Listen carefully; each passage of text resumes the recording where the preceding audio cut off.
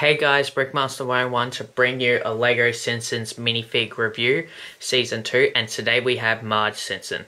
So the best way to find her is a headpiece, and that's really obvious in a way. But let's get on with the minifig. So let's start with the head. The head looks really good with the detailing. They put lipstick on her, and then on the side she does have earrings, so that's really cool. And then with the torso is horrible.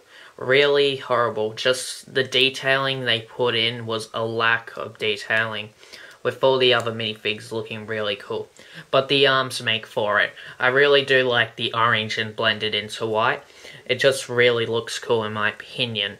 And then we have flowers in her hand. They look really good.